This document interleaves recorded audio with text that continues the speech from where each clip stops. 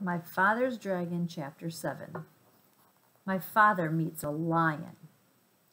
My father waved goodbye to the rhinoceros, who was much too busy to notice, got a drink farther down the brook, and waded back to the trail.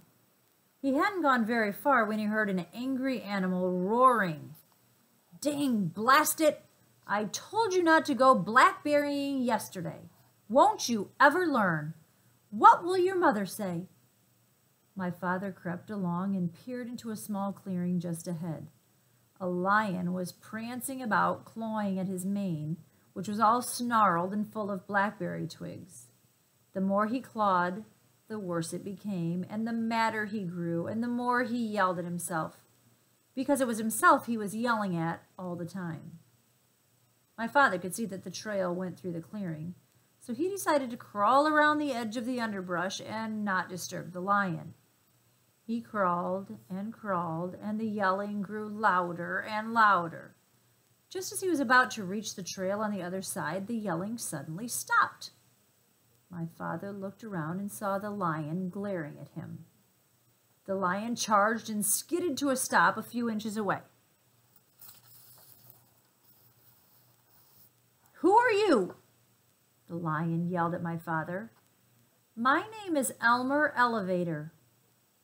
"Where do you think you're going?" "I'm going home," said my father. "That's what you think," said the lion.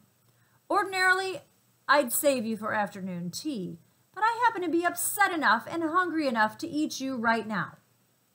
And he picked up my father in his front paws to feel how fat he was. My father said, "Oh, please, lion, before you eat me, tell me why you are so particularly upset today." "It's my mane," said the lion, as he was figuring how many bites a little boy would make. "You see, what a dreadful mess it is, and I don't seem to be able to do anything with it. My mother is coming over on the dragon this afternoon, and if she sees me this way, I'm afraid she'll stop my allowance.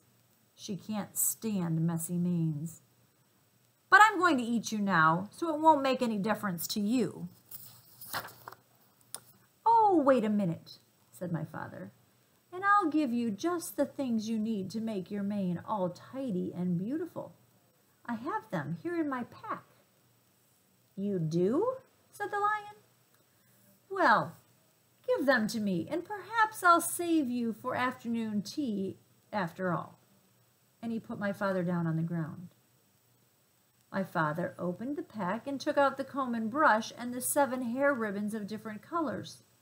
"Look," he said, "I'll show you what to do on your forelock where you can watch me.